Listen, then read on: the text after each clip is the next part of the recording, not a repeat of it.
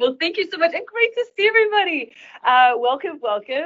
Super excited to be with y'all today. I'm going to jump in, and let's see if it will advance. So this is a slide courtesy of Dr. Pasanis. I think this is really interesting because we talk about Yersinia pestis being the black plague, but the white plague really, in terms of tuberculosis, has really been with us for a very long time. We see archaeological evidence of tuberculosis in the ruling class of England when they did pathology work there. So it's really been problematic. The wasting disease, the consumption in La Boheme. So it really has a prominent place in arts, but also in history and changing the course of history. And it's still with us today, unfortunately, but we're going to talk about how we can all decrease the numbers. And also likewise with HIV, right? So again, kind of a modern day, unfortunately, plague that we're also grappling with. And at one time, this was one of the highest cause of deaths for adults 25 to 54 years old. Now, unfortunately, as our youth, I just learned this morning, it's actually gun violence. But this tuberculosis and HIV together certainly have a lot of morbidity, mortality is getting better, but for some context. So again, kind of correlating TB and HIV similarities. This is the TB cases reporting area. This is courtesy of Dr. Pasanis. Florida is 6%, mainly because of population size. You'll see in contrast with, and actually similarities with HIV, this slide is my own from AIDSview, a wonderful resource for folks trying to find and incidents of HIV in their region. And you can see kind of the similarities. Why is that? Mostly it's population driven, certainly migration driven, but also infrastructure driven. The United States, unfortunately, has one of the most, disrupting and disorganized healthcare systems in the developing world. We're very lucky at the VA to have a kind of a systemic network of care, and certainly our health departments try to create organization, but it's very hard to have a unified national screening program like many other countries do. So you're probably familiar with the status neutral HIV prevention and care continuum. I think this is a really, really wonderful schematic of no wrong door approach, right? So for HIV care, we think of prevention and treatment. We think of PrEP and post-exposure prophylaxis. Now, I think similarly, and I'll challenge you today to think about tuberculosis as a proposed status neutral, right? So in ID, we actually see a lot of people at risk, right? So I think we're very good as clinicians of finding out, all right, who do we need to screen, right? Who do we need to screen? So we all know about immunomodulators, right? TNF alpha inhibitors, monoclonal antibodies, working with our room colleagues to screen for tuberculosis. And we all are familiar with correctional system, right? So when I was training in Connecticut, I was the pager person for all new HIV and TB cases in the entire state of Connecticut. They screen, oh yeah, it was the sleepless nights, but we have correctional system screening usually at the entry of anyone coming into the correctional system. Why? Because close quarters and high risk, and a lot of substance recovery programs, particularly for hepatitis C, but also screen for tuberculosis. Housing shelters, we know. Refugees populations, certainly. High prevalence. Endemic travel, yes. I've seen this actually with people going on extended cruises or different endemic area travel. Now, I'd like to also kind of challenge you today for PrEP. So in our PrEP populations, I've begun screening latent tuberculosis as a one-time, especially if there's high risk, and we've actually had some positives. So that's very interesting, I think, to consider. We've seen that in our community for Department of Health settings and also in high-risk VHA populations. And military duty exposure, we've noticed that in VA. We've had folks come up as positive who've done Coast Guard work. So flying in close quarter helicopters throughout the Caribbean, working with refugees from the Caribbean. We've had some with MacDill with high density deployments. And you can imagine our deployments are in high prevalence areas, right? Afghanistan, Iraq, refugees. We're talking breakdowns of health systems. And so our troops are actually having high exposures as well. And when they're in close quarters or in long flights, that can also be high exposure. So it's certainly in the VA setting, we've had unexpected positive positive tests.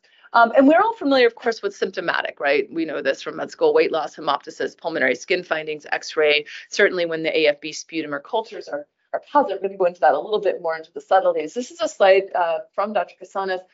Thankfully, we have had TB cases go down.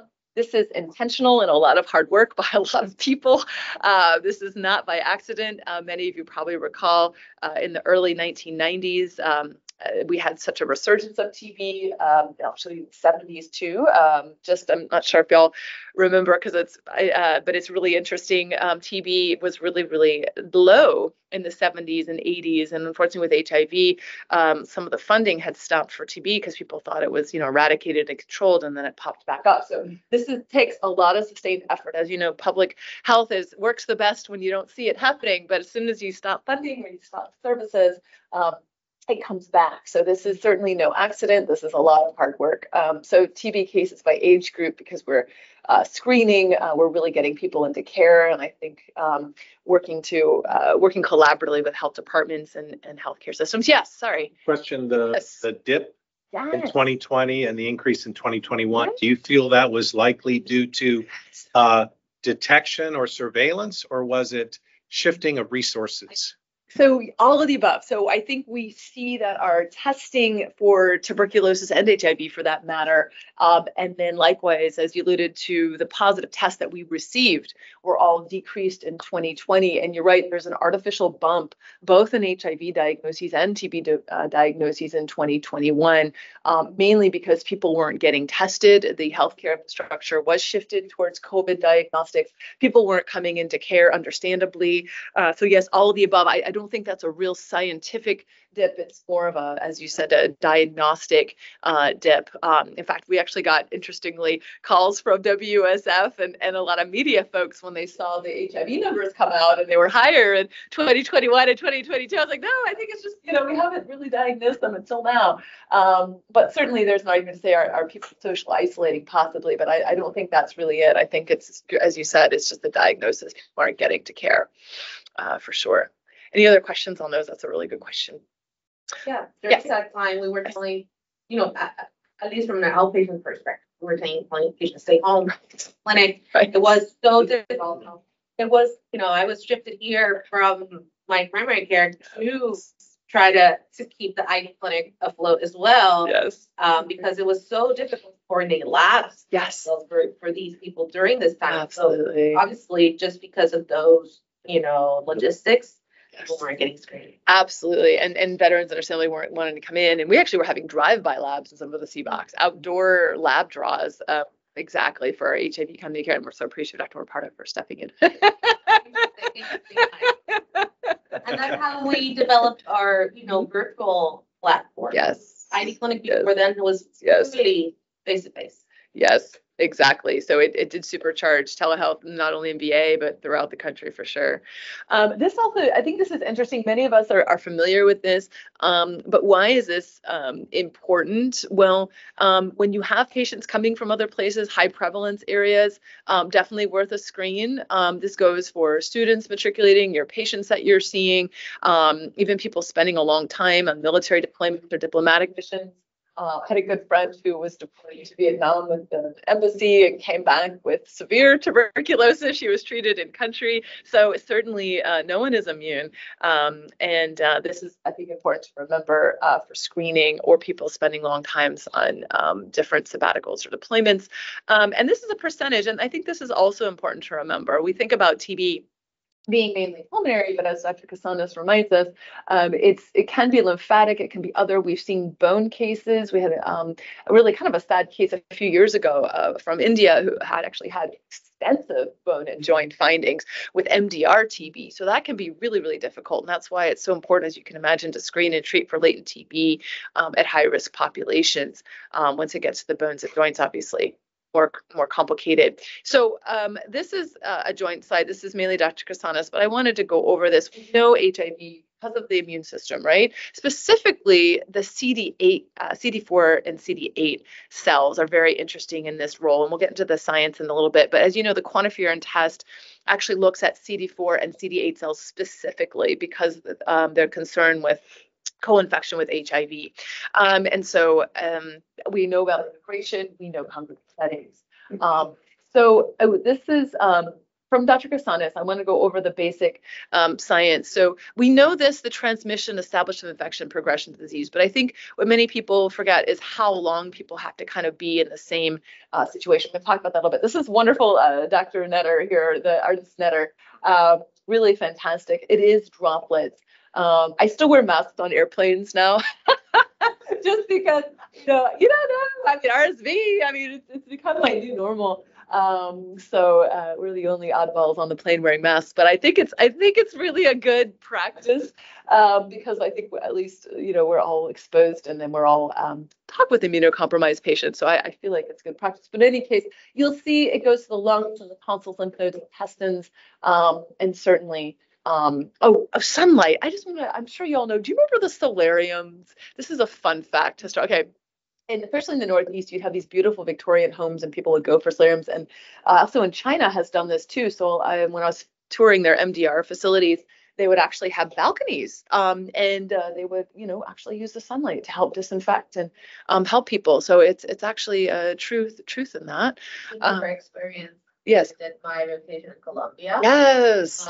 People that had MDR TB, their wards were open. Yes. The wards were open. Yes. Sunlight was going in. Yes. Absolutely. And I think Paul Farmer's work in Haiti, his tuberculosis solarium, exactly, because of resources, the windows were exactly open and they worked with cross ventilation. Absolutely right. And so I know many of us are familiar with this. It's always helpful, though, to document it when you're talking with folks. Sometimes we just gloss over it, but I do try to document specific things. To this point, we had a really interesting case. His main exposure was actually working with migrant workers. He was with the USDA and would be in the fields working with multiple populations, and he actually had pesticide exposure. And as you know, silicosis is a risk factor as well for TB or any pulmonary irritation. So I think that's also interesting to work on. And I think many of us are familiar with this, but just anything that you're wondering about. So I know many of you are familiar with the sputum smears, and I think this is very interesting. And it is kind of the red snapper, if you will, how this looks. And we're sending these out currently, but we do have West Haven and Quest that we send these out. So it does come back. This is really interesting from Dr. Kasanis. One good cough, it's 465 droplet nuclei, right? And usually you have to be in the room, my understanding, about 8 hours continuous contact. Certainly I could imagine if your immune system is not that strong, I'm sure there's some plus or minus hours on there, but speech even. So choirs, right? Remember the early days of COVID, people in Singapore would get COVID from choirs because people are just moving out air. So this is severe. We know about this, so I won't belabor the point, but basically there's a high bacillus load.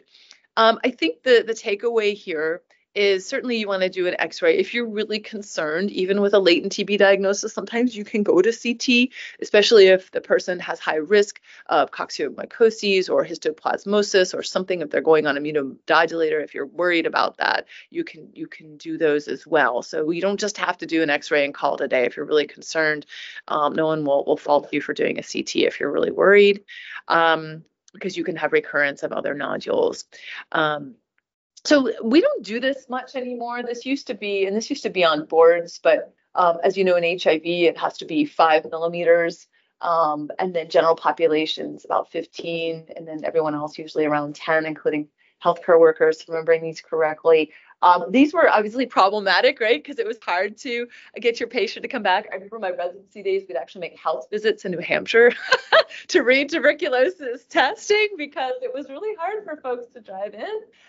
So Quan Gold has really simplified. I don't think we really do this much anymore. It's very problematic for multiple reasons, especially in immunocompromised populations. I would not recommend this in your HIV care. It's really not the standard of care anymore. And in fact, I would really QuantiPure Gold and T-spots, but just for historical purposes, you might see this. So this is, as you know, this might be on boards. I don't know if it is anymore, but it used to be on my boards, and they try to trick you. But basically where they would try to trick you is IV drug use. Again, it's all a continuum, right? If someone came to me with a 5 millimeter, I would certainly screen them, right? You're not going to write them off. But these is the kind of general guidelines, and the boards likes to trip you up on these. But and I think in real life, if you have any signal, I would, in the United States, certainly move to a quant gold. IV drug use Yes. in which category? I believe it's 10. Yeah. I believe it's 10, but this person could have HIV, right? So we're going to be screening them for HIV anyway. Exactly. And people's immune systems, I mean, you never know what's going on. So, yes, currently there. I believe healthcare workers are 10 millimeters. Where is the 10? Healthcare? Yeah, healthcare workers are 10. And I think incarceration or I think it's 10 also. Exactly. Learn, I think that middle. Yes. Highly tested. Yes. Was it travel? Yeah, I think exposure, right? Prevalence, travel is 10. Homelessness? I believe it's also 10. I did a quick review before I came. I think it's for 5, it's just close contacts, HIV, right? And past TB. Exactly. 15 millimeters is no medical risk factors, but sometimes you don't know about those until you ask. Exactly. So questions. then the boards will probably, 50 millimeters is no risk factors, that's easy. And 5 millimeters HIV is easy, I think. Well, the trick to the middle. Right. Great point.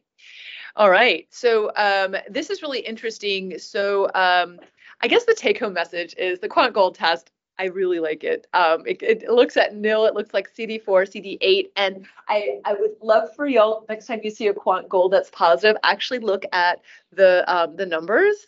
We've had some cases we've run by the Florida Department of Health with Mike Ashkin, who's fabulous. He's the point person he's a pulmonologist.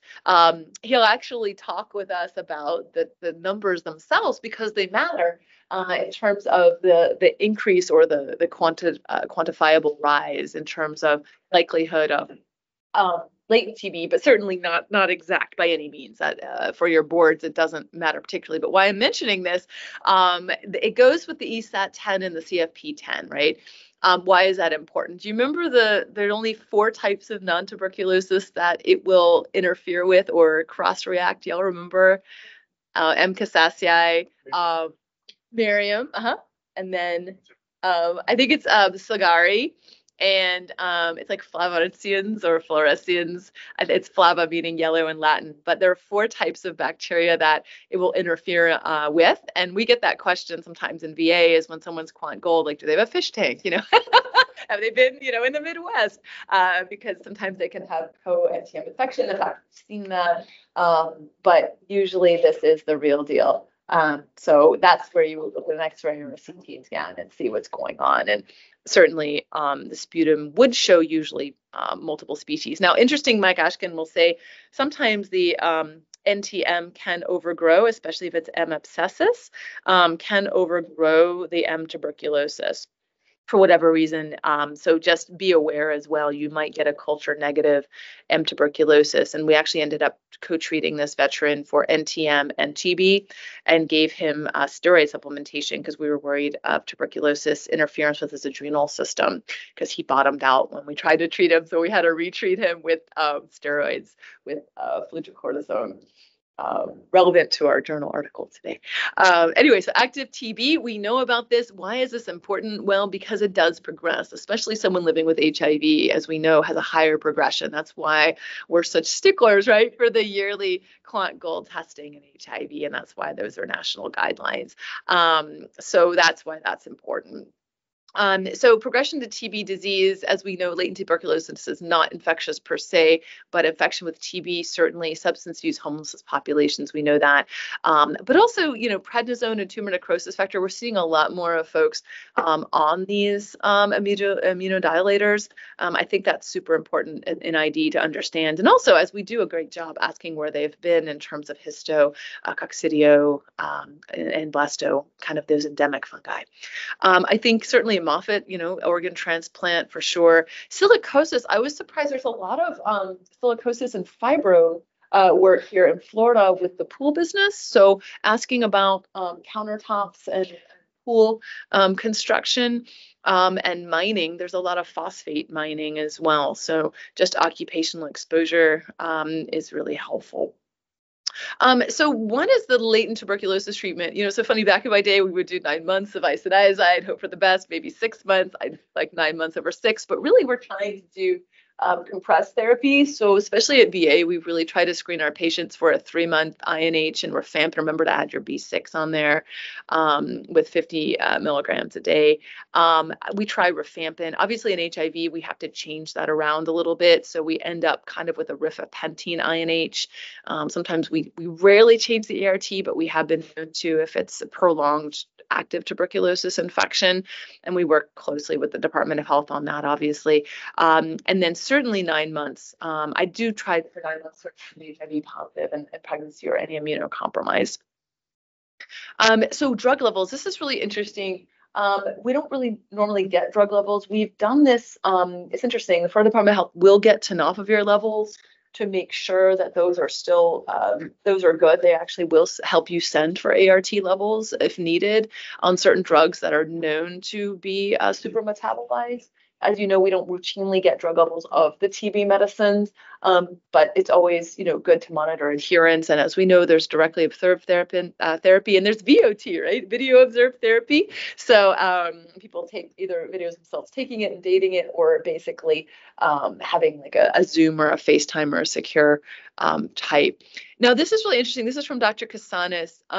These are the types that she has been seeing, and I think she's done some early work on genotyping.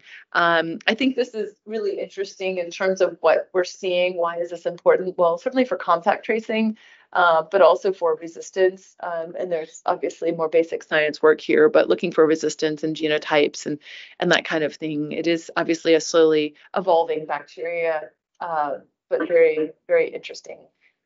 So jumping here to any questions on that before I jump in? Okay. Just jumping in here, co-infection has really become kind of more of an issue in the United States, specifically because people may not know they have HIV infection. And then they may not know they're exposed to TB. And so sometimes it can come in later stages. So that's why, obviously, as ID doctors, we try to screen HIV. I think primary care, thanks to Dr. Morano's good efforts too, is really screening for HIV at least once in our veteran populations. Florida, and particularly the VHA, has one of the largest older geriatric populations living with HIV. So that's also why all ages are really helpful. So we know this, and so TB is actually an AIDS-defining condition, and TB is still the leading cause of death for those living with HIV, interestingly enough. So those are to know. So this is what I came up with kind of with TB, HIV co-infection mnemonic. G is for geography. Iris, we should talk about. So immune reconstitution inflammatory syndrome. So we're going to talk about that. But anybody I'm sure y'all familiar with that. Basically, it's when someone comes to you with new HIV infection, their chest X-ray is clear, their quant gold is negative, you put them on ART, lo and behold, they come with you, they come back 2 weeks and they have cough and not doing well, and their X-ray has infiltrates, and sure enough, their tuberculosis has become reawakened. So TB iris is a real situation. And that's why we always follow up closely. We'll talk a little bit more about that. F, so if following up labs, adherence, and video are direct observed. So treatment, tolerance, and teaching. This is your gift to the patient. So you have to think about geography, iris, follow-up, and then side effects of medication. So we're trying to give them the correct diagnosis. So that's why we use that mnemonic. It's kind of helpful to think about it that way. So geography, so just basically when you have somebody with a new diagnosis, the Philippines, I believe, is included in Asian. So really Southeast Asia, Philippines. China has done a rather good job in screening. It's gotten its rates down quite a bit, but certainly it's certainly endemic in other parts. And those are kind of how we are. In South America, to its credit, is doing very well too. I think Central America maybe in times of conflict, but otherwise, you saw the graph from previous. Anytime you're thinking about conflict zones or refugees is really where you want to be extra careful about screening.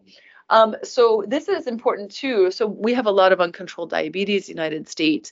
So you think about contact with tuberculosis, non-HIV immunosuppression, right, on cancer, et cetera, and diabetes. So certainly something that we think about infection, but also with tuberculosis because we can't fight the infection.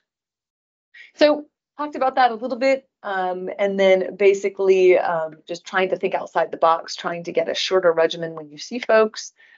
This is what I wanted to go over. This is actually a case we saw at the health department. 20-year-old woman found to have HIV infection during routine immigration screen, which we do to get people into care. And then the baseline quantiferin goal and X-ray was negative, and her CD4 count was 33. And she was started, and so she actually did come in with abdominal pain, fever, and cough. And she was originally from Haiti, and she had an absolutely normal X-ray. We talked a little about that, but I think what we need to know is that there is actually a mortality involved. So I think, checking in with patients after treatment is important. But we also see iris in non-HIV infected patients as well when they have basically negative screening. Sometimes it doesn't come to fruition. So what do we do with ART and active TB? How is it different? Well, if the CD4 count is less than 50, the studies really show that you start ART as soon as possible. They did some trials, and those are pretty important, I think. But certainly 2 weeks of starting TB treatment because the immune system is so suppressed.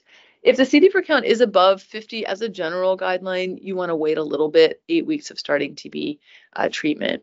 Obviously, during pregnancy, you'll be talking to the OBGYN, but you want to certainly have ART, but also working on TB. I would certainly stagger that just a little bit. And then with TB meningitis, certainly ART. I have a question. Yes. This is very confusing. Yes. So these people are already on TB treatment, and Yes. then you start ART. You can start within 2 weeks because your CD4 is low. Sure. So this is what happens. So okay. So when you think about it, someone's come to you with TB and HIV co-infection, right? Maybe they've been on and off ART. Maybe it's a new infection, right? New diagnosis, I should say. And this is done mostly in the studies were done in Africa, parts of Africa. You want to start ART. So if something coming to you with a dual diagnosis, let's say ART naive. Okay. You want to start your ART as soon as possible. And then you also want to start your TB treatment as well within 2 weeks. Got it. We start ART first. Yes, it's a very good question. I would. Because you need to stabilize the immune system. And because of tolerance issues also, and we do this sometimes with opportunistic infection prophylaxis, you kind of want to stagger it a little bit. So let's say someone comes with this and you obviously, let's say they didn't have TB, right? But you were worried about pneumocystis, right? We don't do azithromycin MAC prevention anymore. But if you did Bactrim and ART, you usually want to start the ART first, see how they tolerate it. Add the Bactrim maybe at week 1 or week 2. The reason, if you do everything at once, you're going to have probably GI intolerance, certainly. But if you have a rash, you don't know what that's caused by, right? So certainly ART together, and then kind of layer on, if you will, your TB therapy would obviously be PCP in this individual, would be lower on the differential. Could they have it? Absolutely. But then you would layer that on. You would probably give them a Tovaclone. You wouldn't hit them with Bactrim at that point because you want something a little bit better tolerated. But yeah, so to answer your question, and the reason why the CD4 greater than 50 is they actually did studies on this, and they saw that you could, they wanted to start ART within 8 weeks of starting TB treatment. I think that was in ART naive populations. I think in the United States, we still want to start ART, but technically with those studies, they showed that they would start the TB treatment first and then initiate the ART just to kind of get that. I think also part of that was infection risk, right? Because once somebody's on, I believe it's 8 weeks of TB treatment, they're considered non-infectious. So a lot of that was, I think, to protect other people from getting the disease, especially in MDR therapy. But right, it's yes. Cut off. Like, yeah, patients at the health department that are newly diagnosed, you have CD4 counts 600. Mm-hmm. I mean, in those people, do you have to worry about iris as much, or less so? So the good news about CD4 counts of 600, usually the X-ray will show something. It may not, but it can. Usually the quantiferin goal will be accurate. because the Continuum Gold was designed with HIV in mind. So to answer your question, we've had good experience with HIV in Quant Gold. Now, if this person has very high uncontrolled viral load, right, that's another story, but certainly your Quant Gold and your X-ray should be good determinants. It's an excellent question. It's really for folks with very, very low CD4 counts. I would say less than 200.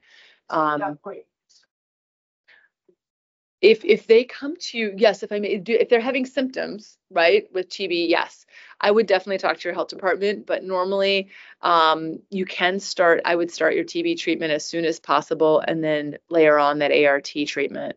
I think technically people want you to start that TB treatment just because they're an immediate infection risk. I think that's part of it. But I think you could probably do it within like 1 or 2 weeks of it. And do that. I think classically you start that TB treatment first. If it's active, I mean, talking hemoptysis. Yes. And then Yes. Yes. Yes. Within 2 weeks. Right. More than 50 Right. play around up to 8 Right. weeks. Right. And with the TB meningitis, there is some data. Mhm. 2 months. Oh, it's 2. Yeah. 8 weeks. Yeah. 8 weeks. They're always. Here's a whole talk on that. Yes. And that day that Curtin gave us up, we had some guest speakers from India. Yeah. But they would debate it if that patient also had lymphoma. Mm-hmm. She didn't have. Mm-hmm. Had TB Mhm. and Mm-hmm. so she Yeah. started earlier. Oh, on ART. Yeah, I mean, lymphoma over 8 weeks. Yeah, could you do it at 4 weeks? I mean, that's also something too. And right, these are compendiums of studies and best practices in developing countries. So, absolutely, those are great discussion. Any other thoughts or questions on this? This is helpful. Relevant. Yes, and also for your boards, they sometimes ask you by the CD4 count. In life, there's always other attenuating circumstances. So what is important? Obviously, continue your best buddy practices with your Florida Department of Health. You really want to make sure you keep them in the loop. At VA, we talk to obviously our infection control folks and that kind of thing to make sure everybody's on the same page. We give our clinics a heads up if they're getting imaging for terminal cleaning of imaging and that kind of thing, and to protect respiratory radiology staff. And also just making sure you're coordinating if you have any questions with your ID pharmacist, making sure that you're on board with antivirals and making sure that everything is looking good. PPI specifically, omeprazole or rifampin can decrease levels, so you just want to make sure that you have those down. So what are the regimens? Not to get too much into the weeds, because I'm going to be following folks pretty closely. Interestingly, if you're not sure if it's latent or active, sometimes you can treat them with 8 weeks with a RIPE therapy, rifampin, isoniazid, thiambatol, parasitamide, and consider them treated for INH, and then you can reassess with a CT scan and see if you need to continue with active TB treatment. Remember, B6 is a part of this. Also importantly, obviously, ethambutol, E for eye, right? You want to get them to have ocular screenings. Rifampin changes the urine to be a bit orange. And then colorblind testing with the colorblind scales is really, really important, so they don't have any changes in their eyesight. So this is also HIV infected adults. So this is alternative regimen if they have intolerance to parasitamide. Luckily, we don't see this much in the States.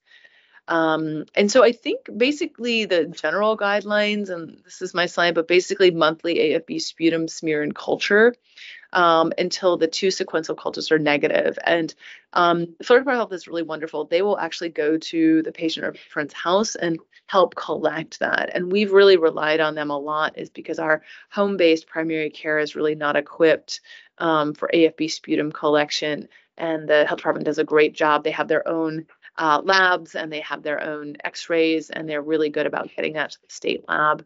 And they're very good about documenting it. And actually, we'll be able to provide interim housing actually for any patient, veteran or non-veteran, needs TB treatment per the state of Florida. So they're really a good support network. So if this person still has positive sputum cultures, you have a continuation phase for 9 months.